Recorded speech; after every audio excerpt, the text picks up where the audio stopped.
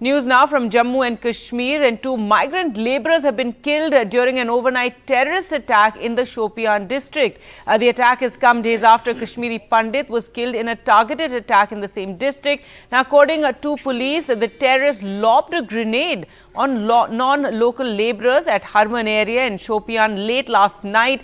Two labourers who have been identified as Ram Sagar and Monish Kumar, both residents of Kannauj in Uttar Pradesh, were killed in this grenade attack. The attacker too has been arrested. Let's go across to Nazir for more details. And Nazir, now this latest attack coming after a Kashmiri Pandit had also been killed in a terrorist attack, and now this terrorist has been arrested. Give us the details.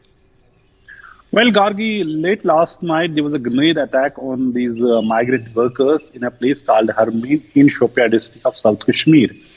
Two laborers, Ram Sagar and Monish Kumar, they were killed. They were taken to hospital where doctors declared them brought dead. Soon after that, police said they launched an operation and the attacker has been arrested.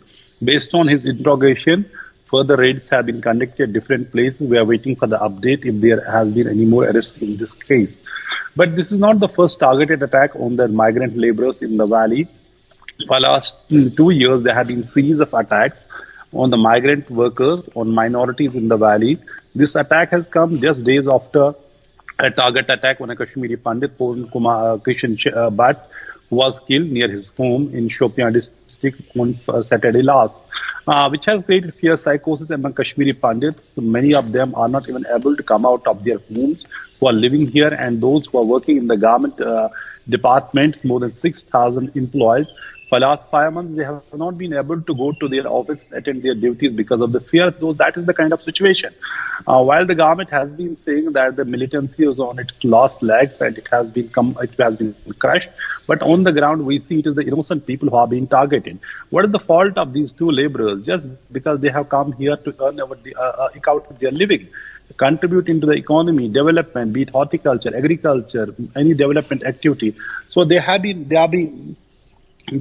been targeted here in this ruthless cycle of violence, where even innocent people are not being spared. We know there have been a context, even in a political context. For last some time there has been a controversy over the inclusion of non-locals into the electoral list in Jammu and Kashmir.